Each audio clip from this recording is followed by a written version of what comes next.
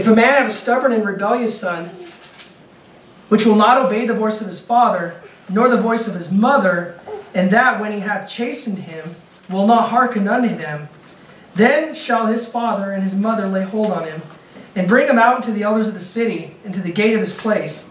And they shall say unto the elders of the city, This is our son. This our son is stubborn and rebellious. He will not obey our voice. He is a glutton and a drunkard. And all the men of the city shall stone him with stones, that he die. So shalt thou put evil away from among you, and all Israel shall hear and fear. And if a man have committed a sin worthy of death, and he be to be put to death, and thou hang him on a tree, his body shall not remain all night upon the tree, but thou shalt in any wise bury him that day. For he that is hanged is accursed of God, that thy land be not defiled, which the Lord thy God giveth thee for an inheritance. Let's pray. All right, Lord, I just wanted to pray for the sermon tonight, Lord. I just want to help these people, Lord. This is just the beginning of the great work, and I just want to help. And the people that are hearing me, Lord, I just want to be a blessing to them, Lord, and prepare them, just prepare them for the Christian life. Lord, we love you, and we just ask you to please bless us. In Jesus' name, amen. Amen. All right, the part of the chapter, you got to bear with me. I got a cold like a month and a half ago, and it won't go away. We're going to start in Deuteronomy chapter number 21, verse 18. It says, If a man have a stubborn and rebellious son, which will not obey the voice of his father, nor the voice of his mother, and that when they have chastened him, will not hearken unto them, then shall his father and his mother lay hold on him, and bring him out unto the elders of the city, and unto the gate of his place. And they shall say unto the elders of the city, This is our son, this our son is stubborn and rebellious. He will not obey our voice. He is a glutton and a drunkard. And all the men of that city shall stone him with stones, that he die. So shalt thou put evil away from among you, and all Israel shall hear and fear. Now, what I'm going to be talking about tonight is being stubborn and being rebellious. Rebellion and stubbornness. Now, stubbornness and rebellion is a sin. Some people might say, well, I'm just a little bit hard-headed. I'm just a little bit stubborn. Now, there are some things that maybe we should be a little bit stubborn about. You know, we know salvation is by grace through faith. We shouldn't sway from that. We should be stubborn about that. But when it comes to getting sin out of your life, when it comes to hearing God's word, a commandment from God that you're supposed to do something and not doing it, that's the wrong type of stubbornness. That's rebellion against God. That's rebellion against God's word. And that's what we're going to talk about tonight. Now, number one, what does it mean to be stubborn and rebellious? I'm going to show some verses and let the Bible define what it means to be stubborn, what it means to be rebellious. Now in verse 20, it says that when a person refuses to obey commands, it says that they're deemed stubborn and rebellious. Look at verse 21. And they shall say unto the elders of a city, This is our son. This our son is stubborn and rebellious. He will not obey our voice. He is a glutton and a drunkard. And all the men of that city shall stone him with stones, that he die. So the Bible's saying right here that one definition of being stubborn and rebellious is that you won't obey commands. You know, like a son. Like if I tell my son, go do this, and he just refuses to do it. You know, I think with kids sometimes you tell them to do something, and they may do it, and then later on, you know, we say, you know, clean your room every day. They get up, they make their bed, and then one day they just don't do it. That's not really them being stubborn. That's just them not doing what they're supposed to do. But sometimes, like let's say I say, Silas, go clean your room, and he just refuses to do it. You know, I'm not going to do it. That's what the Bible's talking about. Now, this is talking about a son. This is talking about some people bringing their child. Now, it's not just a young little child. The Bible says foolishness is bound in the heart of a child. Children do foolish things. Children, you know, they're a little bit stubborn. But this guy that they're talking about is old enough to drink. He's old enough to get drunk. He says he's a drunkard. He's a glutton. He just does whatever he wants. He doesn't take any type of correction from his parents. The Bible says that son is supposed to be taken out and stoned by God. Right. So number one, go to Judges chapter number 2. Number one is it means to be disobedient. Number 2, it says in Judges chapter 2. Give me a second to get there.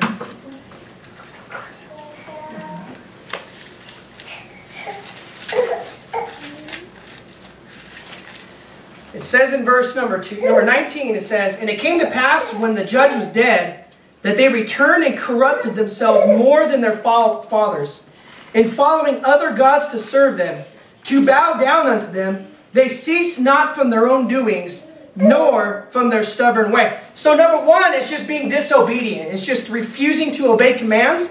Number two is it says that ceasing from doing your own doings and being stubborn go hand in hand. So it's not just not obeying what God, what somebody's telling you to do, but it's also not wanting to do right at all. You know that what you're doing is wrong, but you continue to keep doing it. Okay? Go to Psalm chapter number 78. And heaven came down.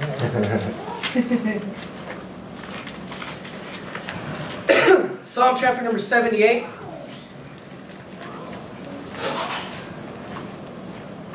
Verse 8, it says, "And might not be as their fathers, a stubborn and rebellious generation, a generation that set not their heart aright, whose spirit was not steadfast with God." So number one is it's disobedience. Number two is they won't stop doing the same sins. And number three, it says that their stubbornness and their rebellion, it says, that set not their heart aright with God. So chronic stubbornness, chronic rebellion is a heart issue. It's not just a works issue, it's a heart issue. Now how does God feel about somebody that chooses to be stubborn? Well, in Deuteronomy chapter 21, where we started out, the Bible says that that guy was supposed to be taken out, that son was supposed to be taken out and stoned with stones. Now, the Bible doesn't command us to stone drunkards. The Bible doesn't command us to stone gluttons. The problem with this kid wasn't that he was a drunk. The problem with him that he wasn't a glutton or that he was lazy. The problem was that he was stubborn, he was rebellious. And God said that when they took him out and stoned him, God calling it, putting evil away from among you. Is taking it and putting it away from the people. Why? Because stubbornness and rebellion is contagious. Just like all sin is contagious. But if you got somebody that's just, they're rebellious and they're stubborn, there comes a point to where people are going to see that around you, and they're going to see that, let's say with our children. You got one kid that just refuses to do what's right. You know how they always say, like, the squeaky wheel gets the grease? You got one kid that cries and whines for whatever, just name it. And you got the other kids that are doing right, and they say, "Can I have this?" And we say, "No."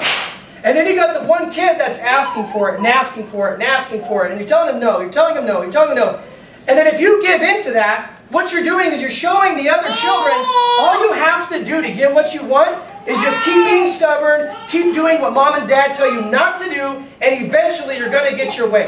But when it comes to God's word, when it comes to God's commandments, He's not like that. You can't say to God, God can't tell you to stop doing a sin. You can't just keep doing it and then eventually God just throws up His arms and says it's okay. That's what we have in this society now.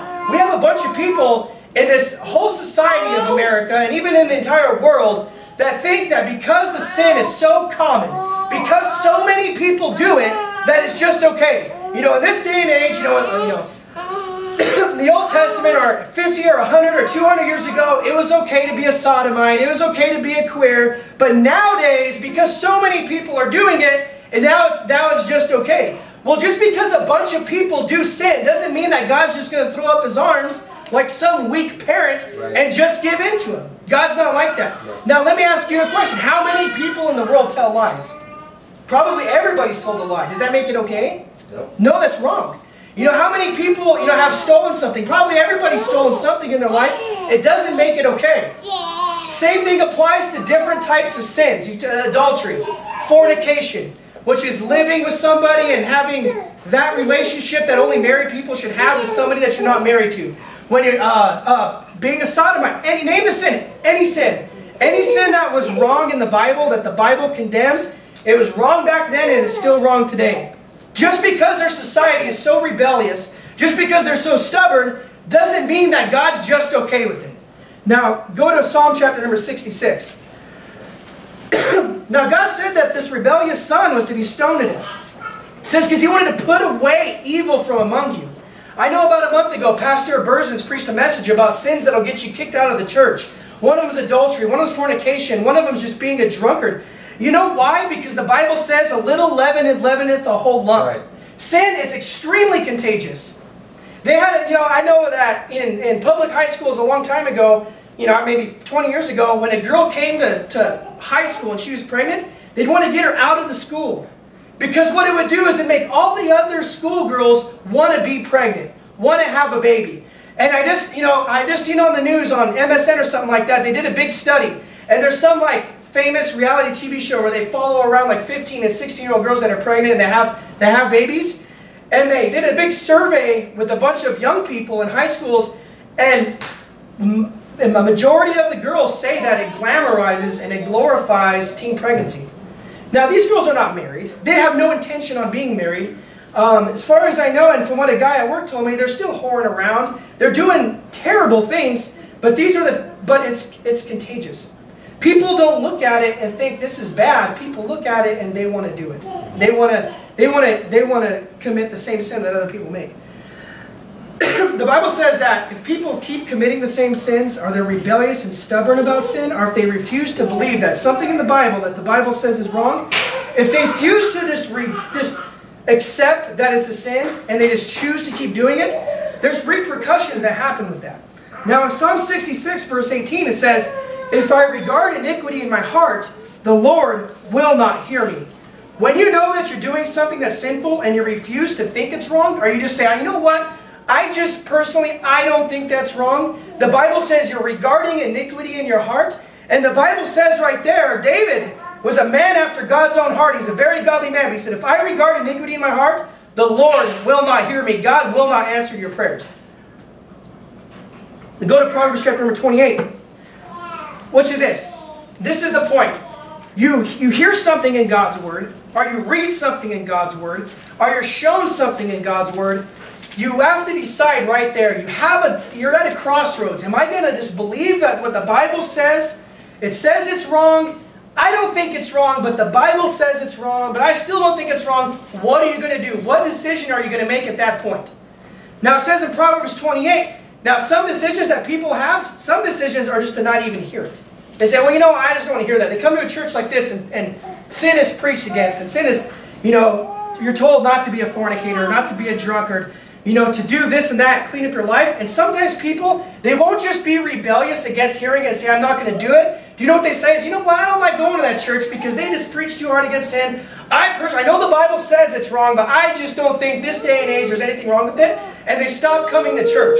They don't want to even hear God's word even being preached. Now in Proverbs 28 verse 9 it says, he that turneth his ear away, or turneth his ear from hearing the law, even his prayer shall be an abomination. So there comes a point, Jesus, the Bible says in one of the epistles, if we deny him, he'll deny us. We can't just go through life purposefully committing sin and think that God's going to answer our prayers. Think that we're going to just do whatever we want. God is some genie in a bottle and we just rub him and he's just going to come out and just do whatever we want, no matter how disobedient we are to God's word. No. God is an if-then God. If we do this, then he'll do this for us. If we do right, then he'll bless us. If we do what he says, then he'll answer our prayers the way we want him. He's not just going to just give in to us because we refuse to change our ways. Now turn in your Bibles to Acts chapter number 7. So rebellion is disobeying God's commandments. Is refusing to even hear God's commandments. Rebellion is a hard issue. Is when your heart is not right. I've known this just from raising my children, that if they ever get where they're just really defiant, and sometimes you'll have one of them that just, something's in them, and they're not usually the same, they're just defiant. It's a heart issue. There's something wrong with their heart. And it's the same thing with grown people and sin. Now, I thought, who are some people in the Bible that are like the classic example of being stubborn, of being rebellious against God's word? Number one is the Pharisees. Look at Acts chapter number 7, verse 51. This is Stephen. He's preaching unto these people. He says, ye stiff-necked and uncircumcised in heart and ears, ye do always resist the Holy Ghost.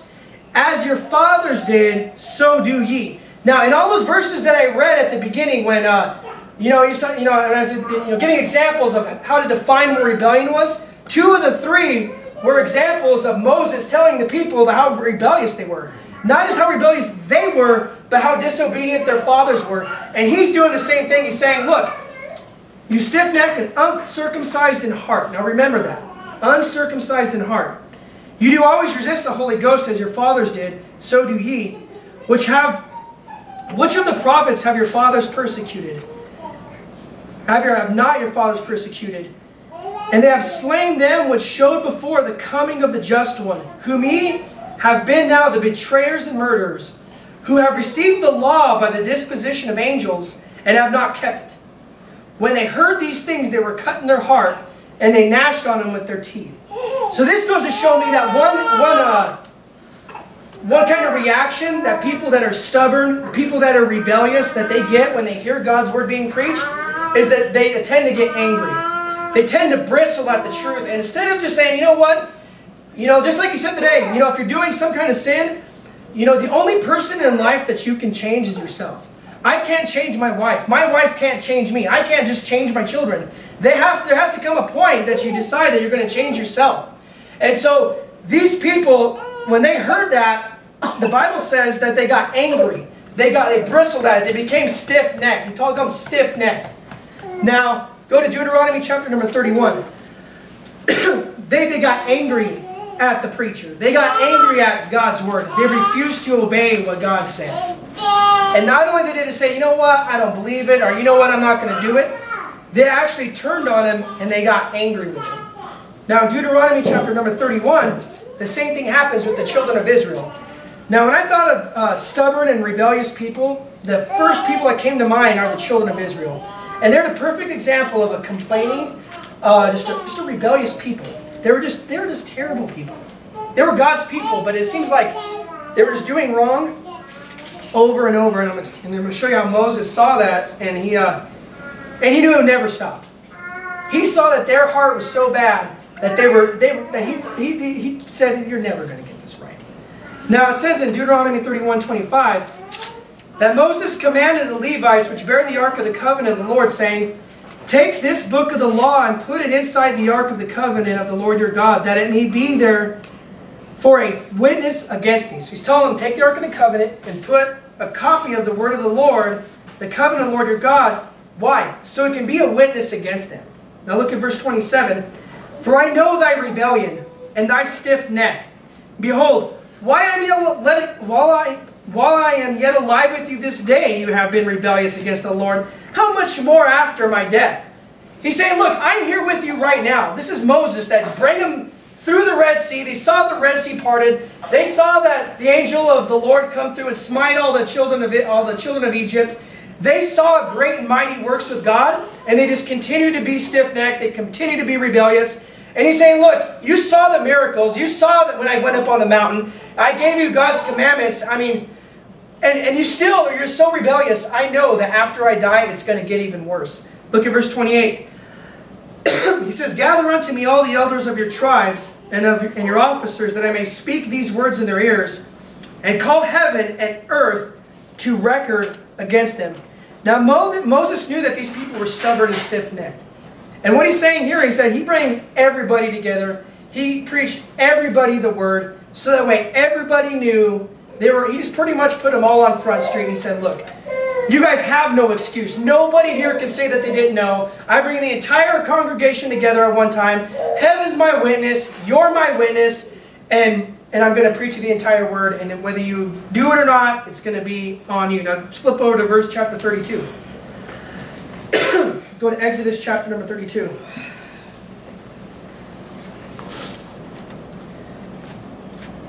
Verse 9. Exodus, I'm sorry.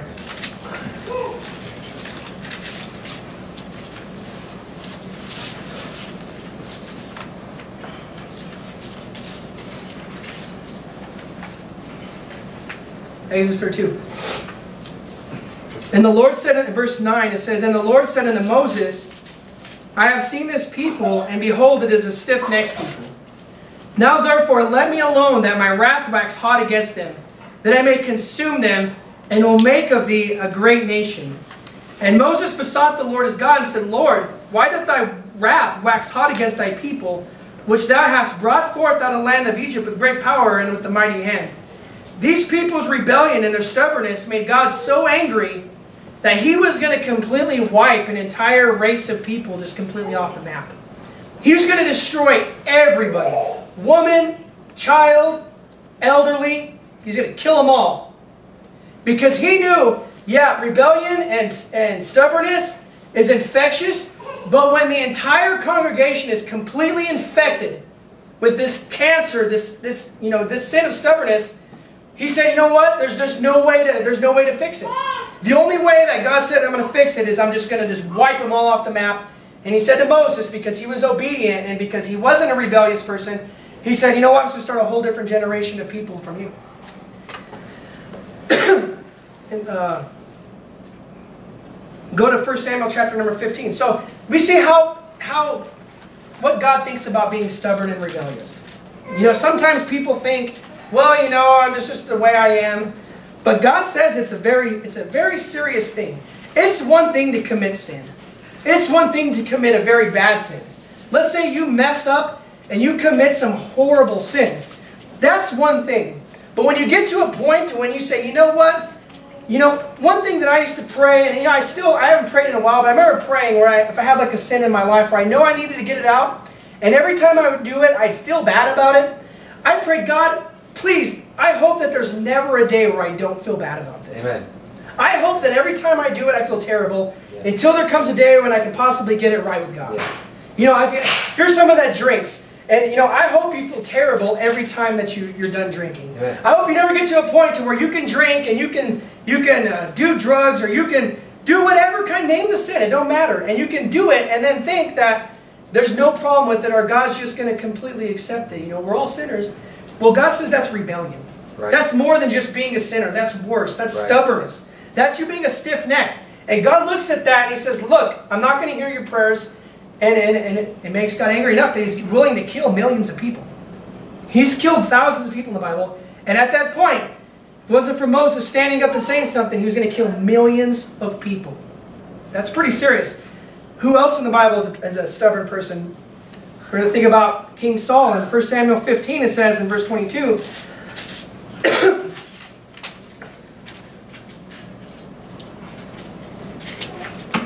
and Samuel said, hath the Lord as great delight, in verse 22, 1 Samuel 15, 22. And Samuel said, hath the Lord great delight in burnt offerings and sacrifice, as in obeying the voice of the Lord? Behold, to obey is better than sacrifice, and to hearken than the fat of rams. Look at this. For rebellion is as the sin of witchcraft, and stubbornness is as iniquity and idolatry. Because thou hast rejected the word of the Lord, He hath also rejected thee from being king. Because Saul was rebellious, because when he sinned, this great sin, he goes to war and God told him, wipe out all these people. And he went in and he didn't kill everybody. God said kill everybody. He even got detailed.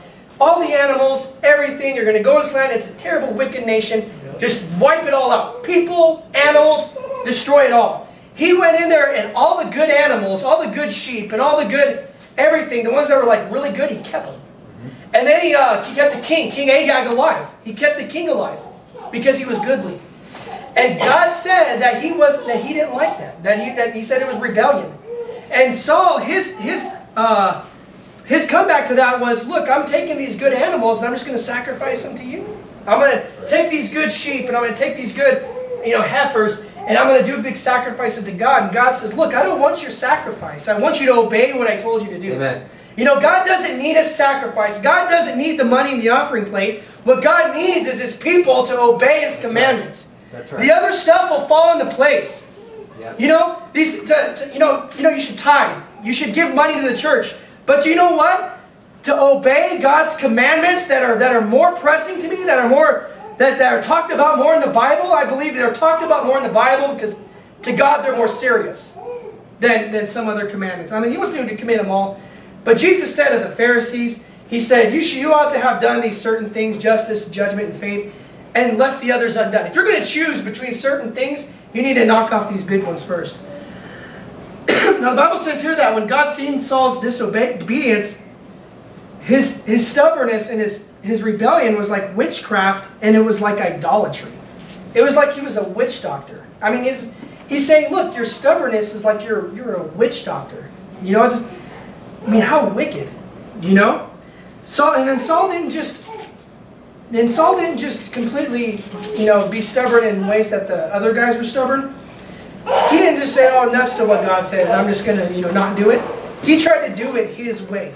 He tried to do God's commandments, not like God said. He tweaked it just a little bit, and he tried to do God's commandments his way.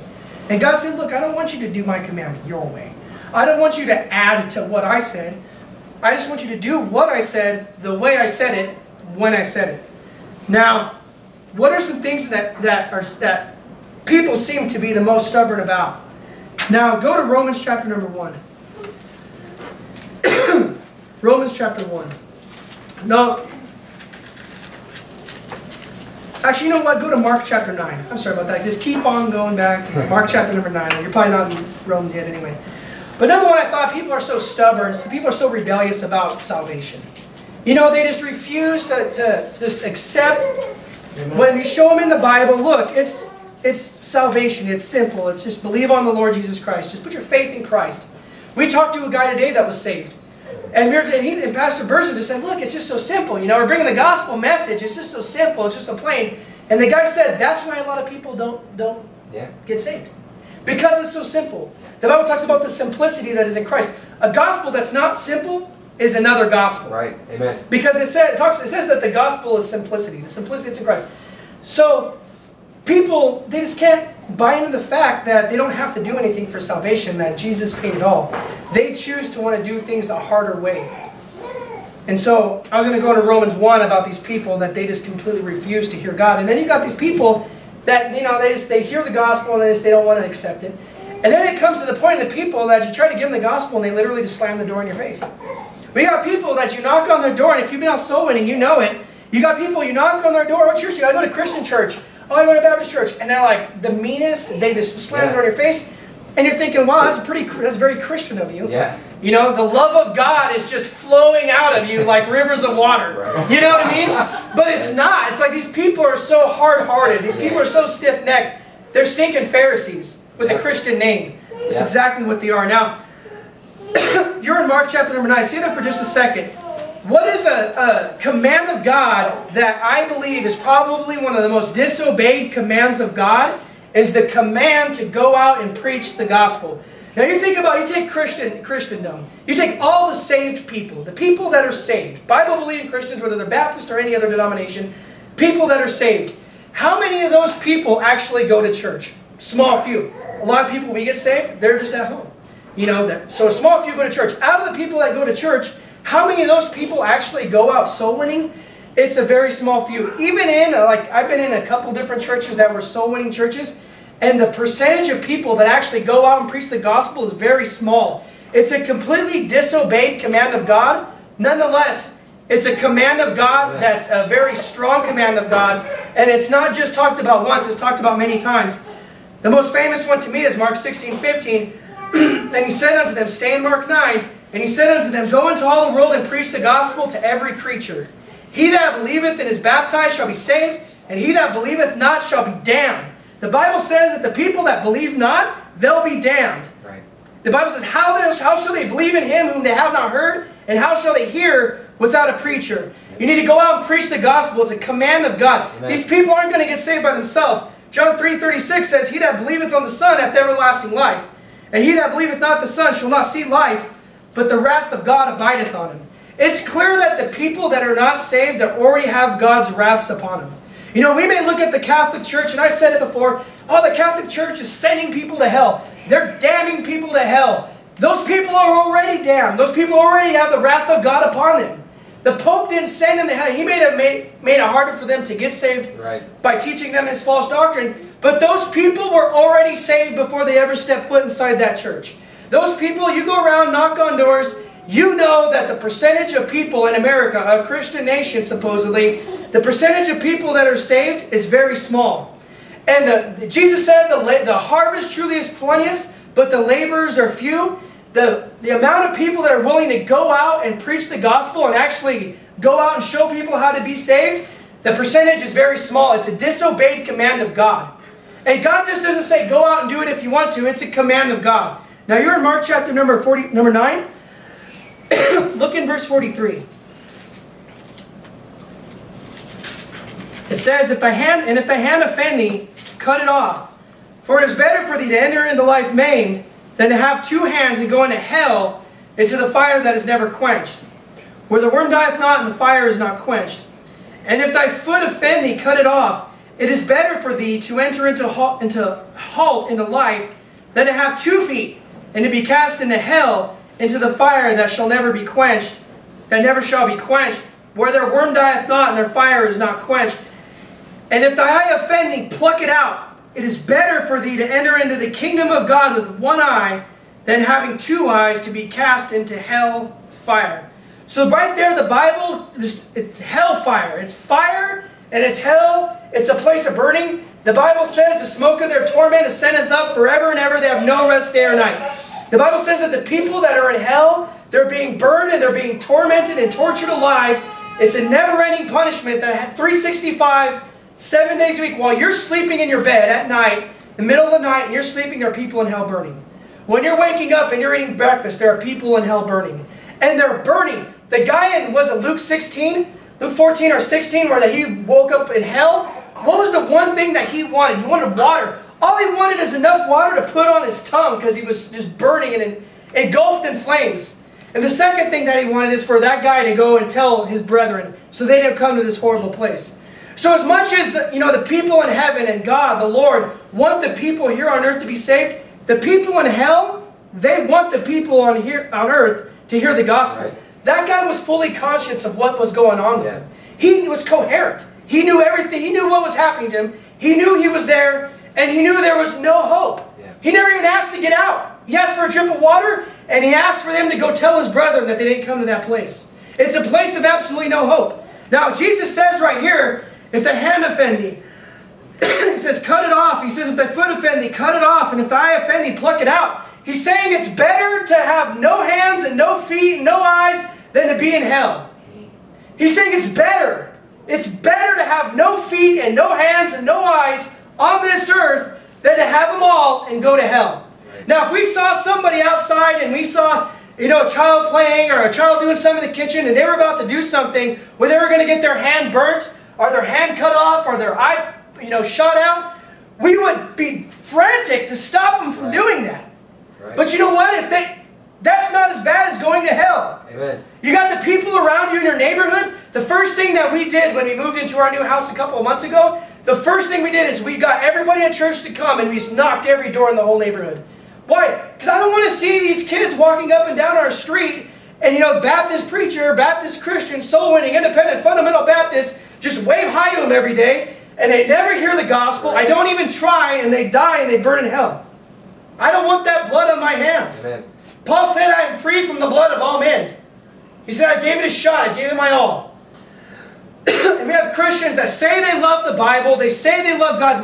There's people that will not even go to a church if the church doesn't go soul winning. They won't even go there, and they themselves don't go soul winning. They won't go. They won't even step foot, and they'll criticize and they'll bash churches that don't go soul winning, but they themselves don't go soul winning. If we're going to be Christians and we're going to be obedient to God's word and not be stubborn and rebellious, let's decide right now, you know what? Maybe I have been a little bit stubborn. Maybe I have been rebellious. Maybe I haven't. Maybe I just haven't done it yet.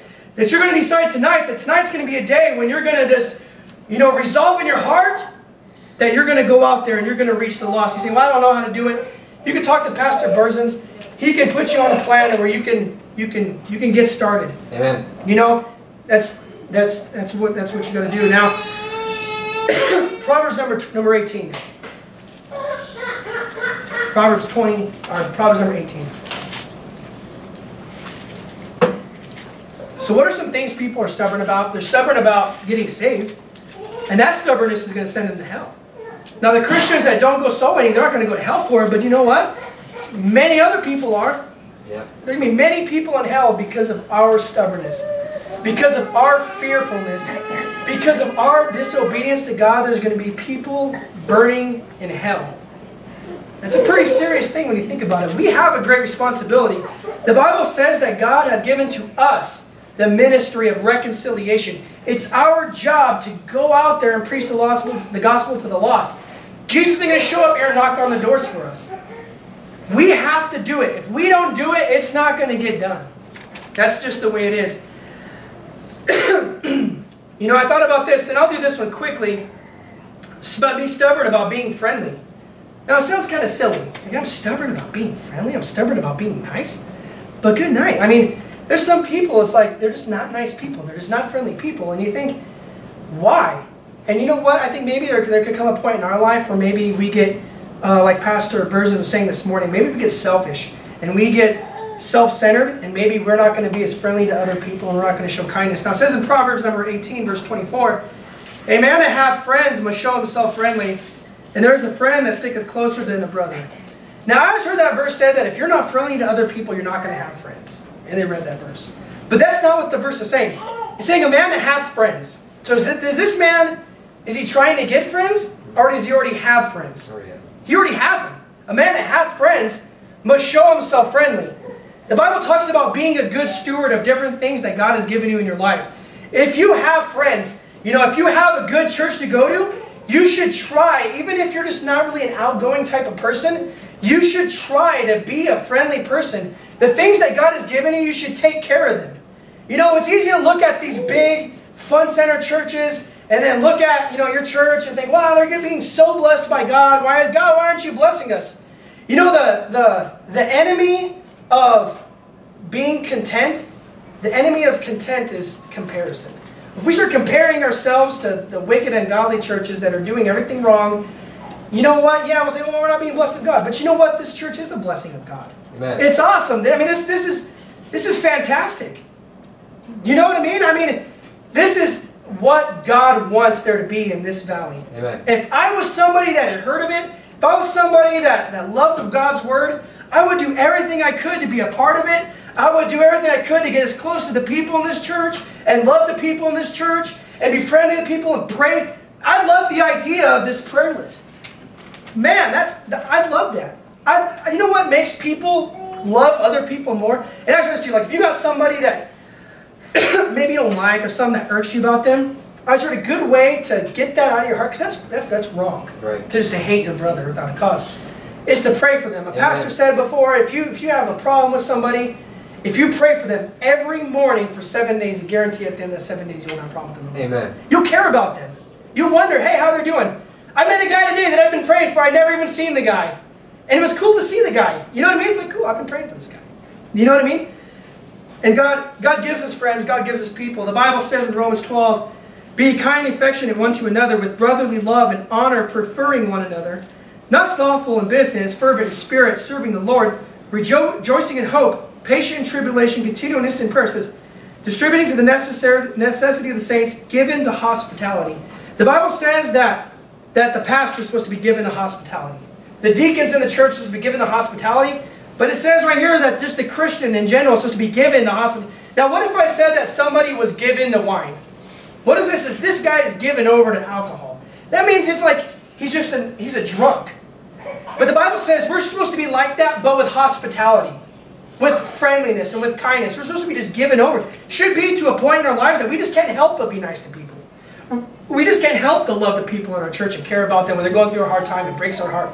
And the bigger this church gets, the more problems people are going to have. You're going to have people in the church that they're going to go through, hard times. And it should break your heart. You should pray for those people. Amen. And it should move you to do something to help those people out. You should be looking for ways you can be a blessing to other people. Amen. Now, go to 2 Corinthians chapter number 2. Now, what's another thing that people are stubborn about? And I think this is probably the biggest one. Not just in Christianity, but just in life, is people are stubborn about being forgiving. About forgiving other people that have done wrong to them. Now it says in 2 Corinthians chapter number 2, once you get there, 2 Corinthians chapter number 2, verse 9, for to this end also did I write, that I might know the proof of you, whether you be obedient in all things. And I'm writing this to ask to see if you're going to be obedient in all things. That's what it's about, right? Being obedient to God, not being rebellious, not being stubborn, but obeying God's commands. Right. What is something? He says right here, to whom ye forgive anything, I forgive also. In verse 10. For if I forgave anything, to whom I forgave it, for your sakes forgave I in the person of Christ. Lest, look at this, in verse 11, lest Satan should get an advantage of us. For we are not ignorant of his devices. The Bible says that the tools that Satan has used to destroy the Christian have been the same tools since day one. He doesn't, why change it? If it's not broke, don't fix it. The methods that Satan has to destroy people have always worked. Till he gets thrown in the pit of hell, he's going to keep doing them. And one of the ways, one of his devices, the Bible says here, is by getting people to not forgive other people. They're unforgiving, they get bitter, and then they start having problems with people that don't even have a problem with them. And the Bible says that that's a device that Satan has. Now go to Ephesians chapter number 4. It's forgiving people. You know, and you know what? Let's face it. It's hard to forgive some people. Some people that have done you wrong. And you know what? I found this when I'm just dealing with people, and even in my own life. The people that people are so bitter against sometimes are people that really have done the least wrong to them. Compared to like, they've been done wrong, very wrong by these other people, and they forgave them. It seems like it's hard to forgive the little things, because sometimes those little things are just some things that just fester. And they're, you know, you don't even think that you have to really forgive. You think, you know, it's just a little thing. But then what it does is it stacks up, and it stacks up, and it stacks up, and kablooey, you know, if you've been married, you know exactly what I mean. You know what I mean? It's just like, oh, what are you talking about? That was months ago. What are you talking, you know? So, just joking. Ephesians chapter 4, verse 31, it says, let all bitterness and wrath and anger and clamor and evil speaking be put away from you with all malice. Look at verse 32. Here's the answer. How do I do that, God? And be ye kind one to another, tender-hearted. Remember talking about rebellion and stubbornness is a heart issue? Mm-hmm. Being unforgiving, that's not an action. That's a heart issue. Being bitter at people, that's not an action. It's a heart issue.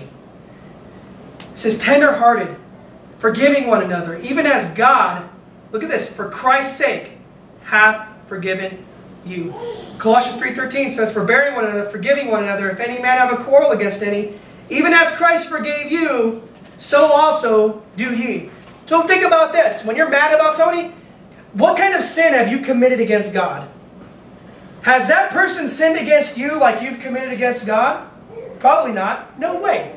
And the Bible says that God has forgiven you. And in the same way that God is willing to just perpetually be forgiving to you and still bless you and still love you and still hear from you and still want to help you, you should look at other people, and if they do you wrong, you help them. And they do you wrong again, you help them. They came to Jesus and said, how many times should I forgive my brother? 7 times in a day? And he said 7 times 70. You know, what's that, 490 times. But he's saying, what he's saying, like, you know, just keep on forgiving. Good night, man. You know, it's like, this guy is saying he's sorry, and he said, well, he doesn't really mean it, because he's just going to do it again. Well, you still sin against God. You sin against God, and God forgives you. He knows you're going to do it again, but He still forgives you. In that same way, we need to be forgiving towards other people. Because if we're not, Satan is going to get advantage over us. He's going to hurt us. He can hurt your marriage. He can hurt your relationships with other people. And then you just become this bitter person. And that's when the devil has won. Is when he does that. Go to Deuteronomy chapter number 22. Now we're talking about a heart issue. Rebellion's a heart thing. Rebellion is manifested in actions. We refuse to give up certain sins in our life. Refuse to do things. And yeah, those are just evidences of what's in your heart. So rebellion is a heart issue. Now go to Deuteronomy chapter number 22, verse 5. Look at this. The woman shall not wear that which pertaineth unto a man, neither shall a man put on a woman's garment.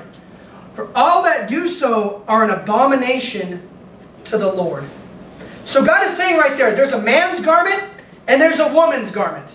There's some that men are supposed to wear, and there's some that women are supposed to wear. The Bible commands the priest in the Old Testament that they are supposed to wear pants. He calls them breeches. Right.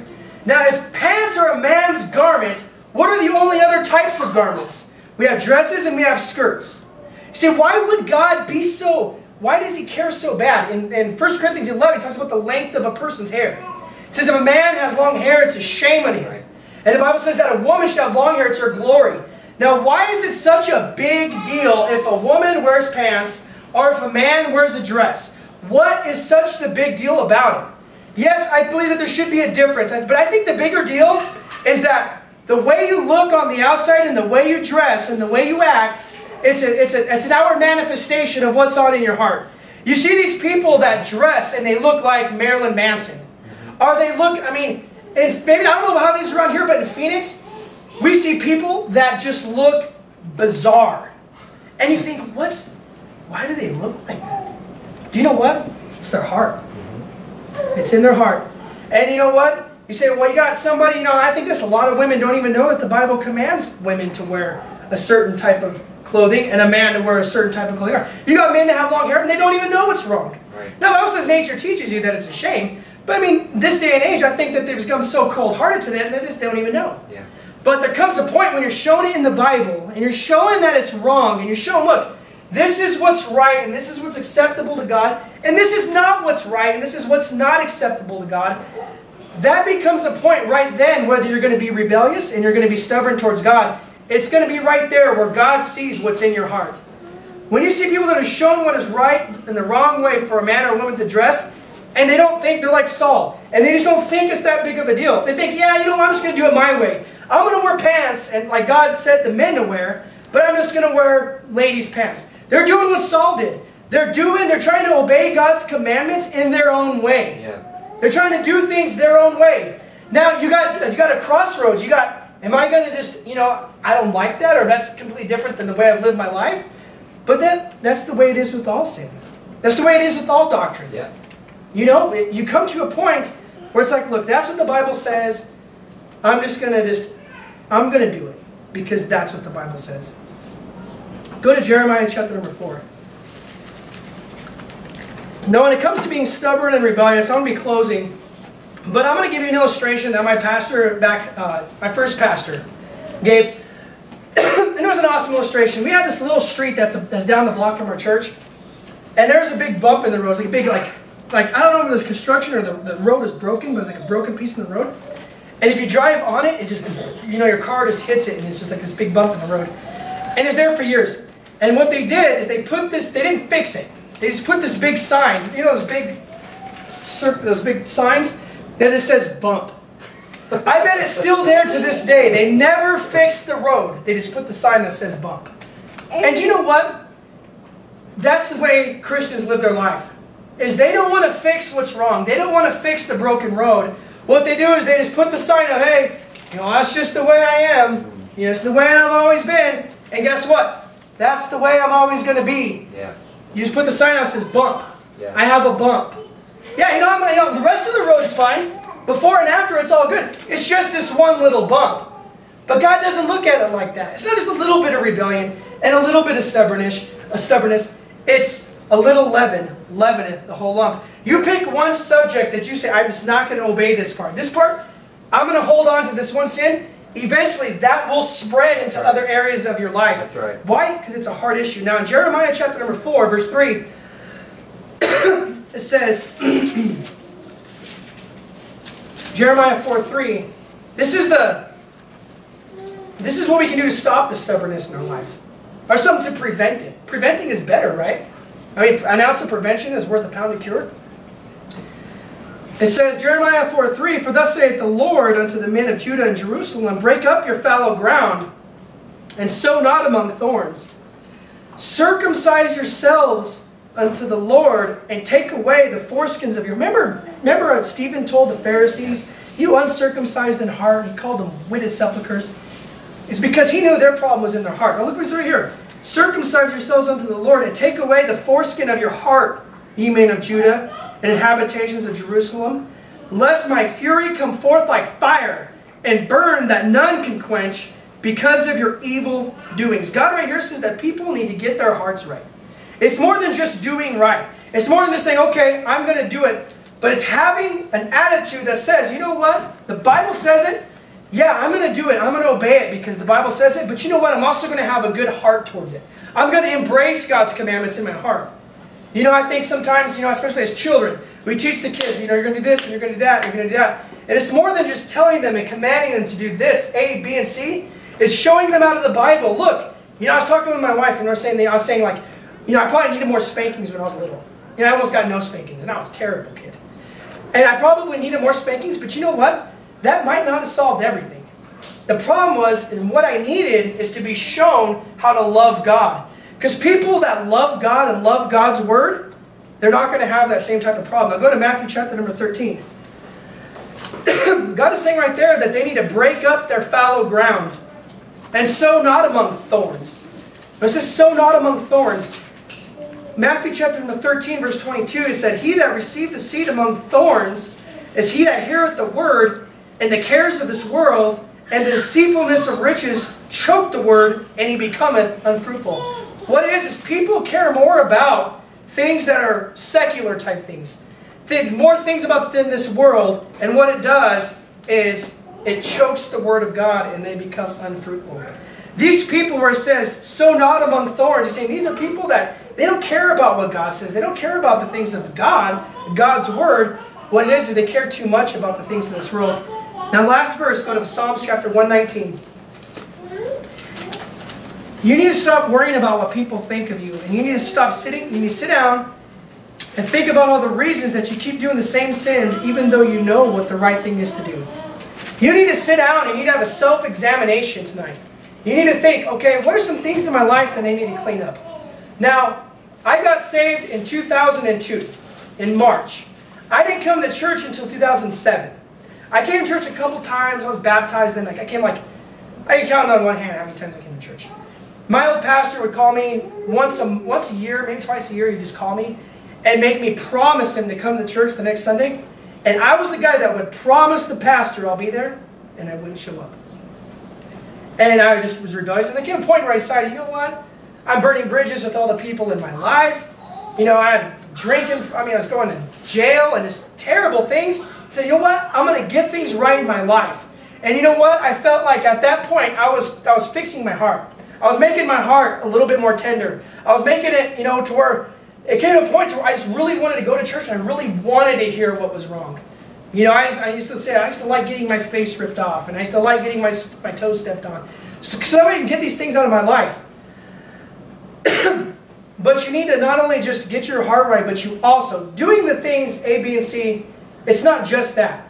And it's not just getting your heart right and saying, okay, I accept what God says, but it's doing both. Okay? And there's steps that you need to take. Everyone always gives a worldly excuse why they disobey God. There's no spiritual excuse why you disobey God. I've never heard anybody say, I can't go to church this morning because I'm going out solo. I can't go to church this morning because I am going to stay home and pray. I can't go to church this morning because I'm so weak because I've been fasting for 3 days. No. People that don't go to church and stop going to church, it's because they care too much about the things of this world. You say, well, those things are important. They're not more important than God's commandments. Amen. That's a fact. You fall out of church, count it down, mark it down. It's because, are you missed church? Okay, you're sick. Okay, I understand that you're sick. Okay, however, the reason why people continually fall out or they continually are just hit and miss at church, it's because they care too much about the things of this world. He's not saying don't care about the things of this world. He's not saying don't take care of business. You need to take care of business in your life. What he's saying is don't take care of business and leave God's business to the side. Now, Psalm 119, 165, it says right here, this is the answer right here. This is a hard issue, right? It says, great peace have they which love thy law, and nothing shall offend them. Remember we saw that the people that are rebellious against God, they get angry at God, they rebel against God. It makes them even not even want to hear God's word. How do we keep from doing that? It says, great peace have they which love thy law, nothing shall offend them. We get to a point to where we love God. You know what I pray for? I pray that God helps me to love Him more. I pray that God gives me some supernatural ability to be long-suffering like I should, forgiving like I should, the boldness to go out soul winning like I should, the ability to love my wife in a way that maybe I'm not able to, in a way that only God can love my wife, that I can love my children the way God would love my children. It's a supernatural type of love. It's walking in the Spirit. It's a spiritual thing. And that's what I pray for. I pray that God will help me to love His Word. Because I know if I love His Word, I'll have peace in my life, and I won't become one of these people that get offended at church, and then I'm just gone out of church. Because that's what happens. People get offended, they get bitter, They become rebellious. They become hard-hearted towards the preaching of God's word. And then they're gone and you never see them again. I hope that, I don't know if I'm going to be back here before we leave to Fort Worth. But I would love, and my hope is that I'm going to call Pastor Berzins. And I'm going to say, hey, preacher, how are you doing? And he's going to say, he says nothing but great things about the people in this church. Man, he loves you guys. The people that aren't even here tonight, the couple names are, he loves them. We hadn't seen this guy and walked around and he showed me all this cool stuff. It's not just a superficial, give me your money. He cares. I would love for him to say, this person and that person, they're still here, man. They're still serving God. They're doing more today than they ever have. It's just a blessing to see them growing in the Lord.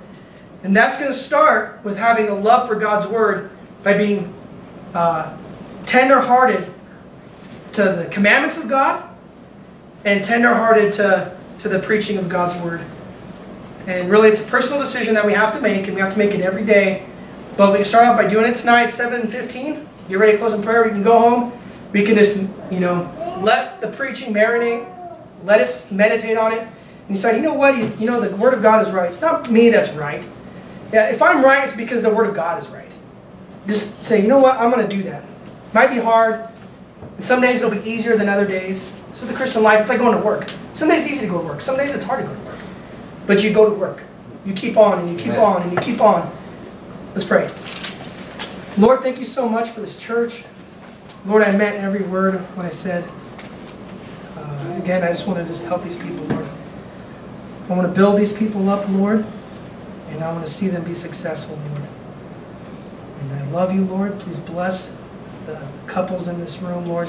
Bless the people that come to this church with everything, Lord. With children, with just success, Lord, in their whole lives. In Jesus' name, amen. Amen.